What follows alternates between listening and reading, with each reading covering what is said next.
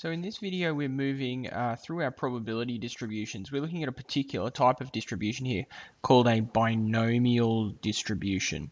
Now, a hint about how the binomial distribution works is here in the word bi, meaning two. Let's take a look through some binomial distribution stuff. The hardest part is probably in the definition itself. Once you start doing some of the questions, it starts to make a lot more sense. So if the first couple of minutes of this video or even this whole video doesn't make a whole lot of sense, don't be too concerned. Take lots of notes, listen carefully, and then try some of the questions, and it should start to make more sense.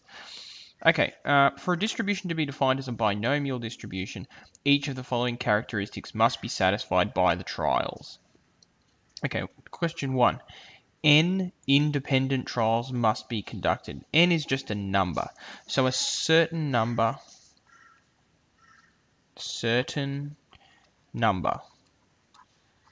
of, and it says independent trials. Now those independent trials mean that one trial does not affect the other trial. So for instance, if I was pulling cards out of a deck of cards, but I wasn't putting them back, the probabilities change as I move through the deck. So for instance, if I pull the ace of hearts out now, and then I leave that aside, the probability of pulling an ace out of the deck has changed with my next trial. In binomial distributions, however, they're independent trials. So the previous trials don't affect the future trials. So there's always replacement. If I pull that ace of clubs out, I better put it back in again before I do my next trial. So N independent trials must be conducted. Now this one is important. Only two possible outcomes must exist for each trial: success and failure. So there can only ever be two options, but those two options we can define. We can define them as success and failure. So it doesn't mean that there can only be two possible outcomes, but it means that we're only interested in two possible outcomes. For instance, if we've got a dice here, we might define success as getting a 6, and we might define failure as getting anything else. Okay, so you can see that even though there's 6 options on a dice, I've boiled it down to success or failure. 6 is a success, I win. Everything else is a failure. And this brings me to my third point. The probability for success, P, is fixed for each trial. It doesn't change, which is what we were talking about with the replacing cards. And the probability of failure, Q, is given by Q equals 1 minus P. Okay, so a bit of terminology first. Success is P. Failure is Q. That's just the that's always the case. That's just our mathematical conventions. Now you can see here that failure is equal to 1 minus success. So in other words, the probability of success and the probability of failure add up to 1. So P plus Q equals 1. It means that we've used all of the options from what's going to happen. So for instance, it wouldn't be a binomial distribution if we defined success as a 6 and failure as a 5. Because the probability of success would be 1 in 6, the probability of failure would be 1 in 6, and they'd add up to 2 in 6. So success and failure both need to add up to 1. It needs to cover all of our options completely. Now, a binomial distribution question might look something like, or actually, before we get into a full binomial distribution question, we need to talk about combinations. Now, combinations can be defined in layman's terms as how many different ways can something happen. Okay, so if we're dealing with my dice here, my 6 and my not a 6, how many different ways can something happen? So the question I might ask, I'll just use a different color here. So the question might be,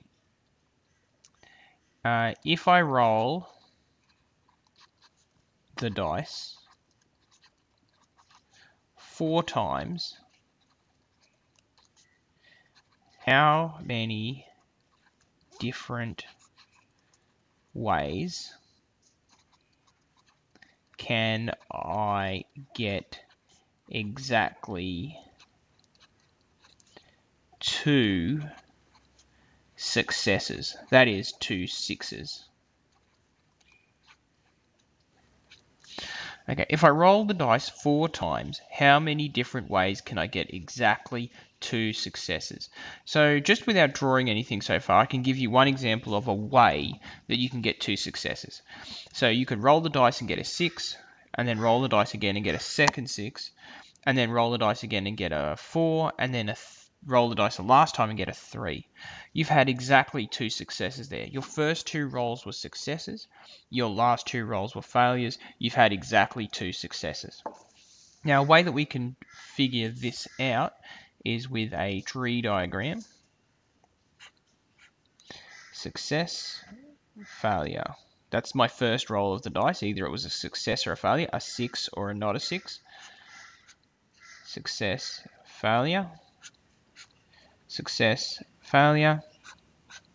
Success, failure. This is my third roll of the dice here.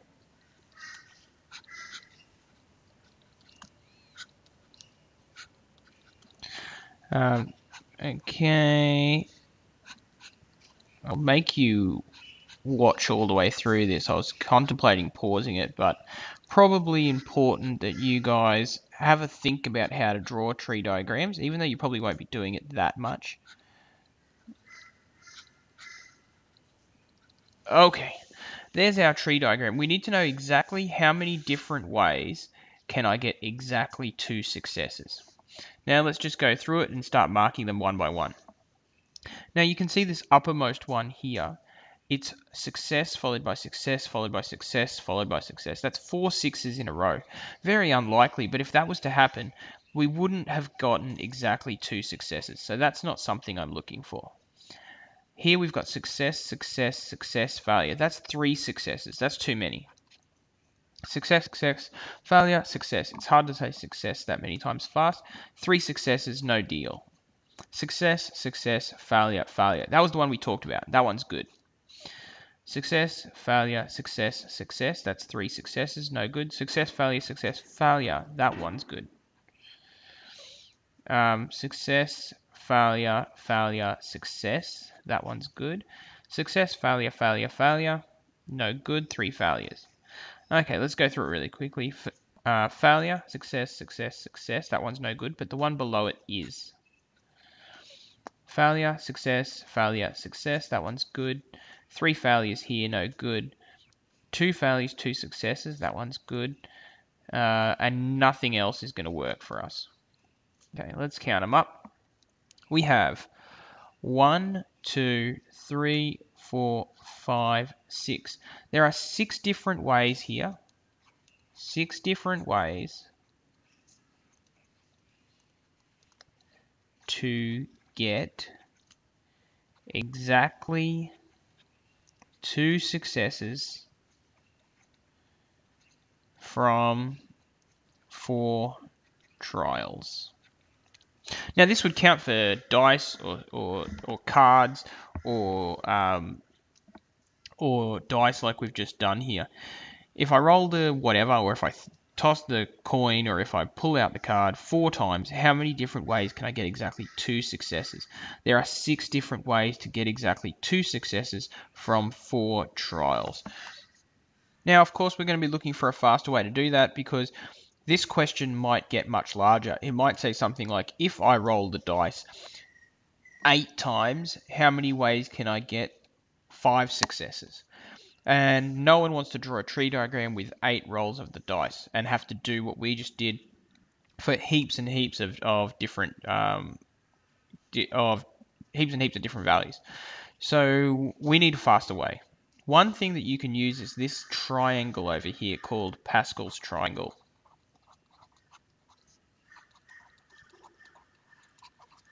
Okay, Pascal's triangle.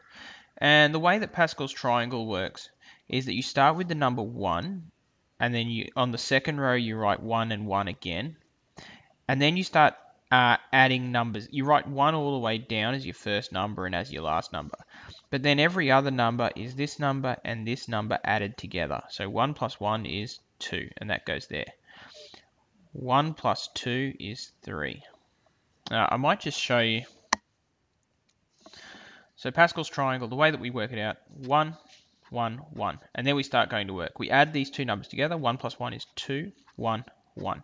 Add 1 goes on the outside. Add these numbers together, 3. Add these numbers together, 3, and 1. Add these numbers together, we get a 6. Add these numbers together, we get a 4, 4, a 1, a 1. And we can keep going like this. 10, 10, 5, and 1. You can see it's symmetrical, so that makes it a little bit easier on us. That's Pascal's triangle. Okay. So now you know how to draw it if you ever need to draw it. Now, the way that Pascal's triangle is numbered is that we call this row 0, and then row 1, row 2, row 3, row 4, row 5, row 6, 7, 8, 9. We've got 10 rows here. It looks like there's 11, but that's because row 1 is called row 0. Confusing. Okay, so if you want to know the answer to this question, if I roll the dice 4 times, how many different ways can I get exactly 2 successes? You only need to go to the 4th row, because that's how many trials we're doing. And then you need to count in, but when you count in, again, you start at 0. So there's one way that you can get 0 successes. And you can see here's the one way that you can get 0 successes. Failure, failure, failure, failure. There's actually 4 different ways that you can get 1 success. And here's the jackpot. Here's the thing that we were talking about. There's 6 different ways that you can get 2 successes in 4 trials. I'll show you another one here, and while I'm doing that, I'll also show you a new piece of notation that you're going to use here. Okay, so the new notation we're going to learn about is the letter, where'd my thingy go? Is the letter C. Okay, and that stands for combinations. So if we wanted to write this question and get rid of the dice, just write it as a purely mathematical question, we could write it the following way: 4C2. That says that given 4 trials, how many different ways can we get 2 successes? Okay, so given 4 trials, how many different ways can we get 2 successes? The answer to that is 6. We've already worked that out. Now, second question, so that was question 1 that we've already done. Now, question 2, not going to talk about dice or coins or anything. We're just going to write it purely mathematically. 9, 4. Okay, so this says, given 9 trials, how many different ways can we get 4 successes? Given 9 trials, how many different combinations are there that give us 4 successes? And the easiest way to do that is to use, or the second easiest way to do that is to use Pascal's triangle. Now we go down to row 9. Remember, this is row 0. So row 0, 1, 2, 3, 4, 5, 6, 7, 8, 9. So this is row 9. And then we need to count 4 in. So remember, this is 0, 0, 1, 2, 3, 4. Okay, so there is our answer. Given that we've performed 9 trials, 9 rolls of the dice, how many different ways can we get 4 successes, 4 sixes? The answer is 126. Imagine trying to draw that with a tree diagram. Okay, super long video, but one more thing we need to look at. Now if I can find my mouse again, here we go. Okay, the last thing you need to do is to know how to do this on your calculator. Okay, now your calculator will look something like this. Now you can type 9C4 directly into your calculator to give you the answer. The way that you do it, you go to Option, arrow across until you see this probability. Click probability. And you're interested in this NCR. Okay, you can see it just makes the letter C appear. Now I'm going to use my arrow to go behind the C and type the number 9. And I'm going to go forward from the C and type the number 4. And voila, 126. There's 126 different ways that we can get 4 successes from 9 trials. Whew. Okay, long video, guys. I hope you've taken lots of notes here. Hopefully in a more clever way than I've done on the board here today. Learned a lot of stuff. First of all, I'll just get out of here. How do I get rid of this calculator? Okay.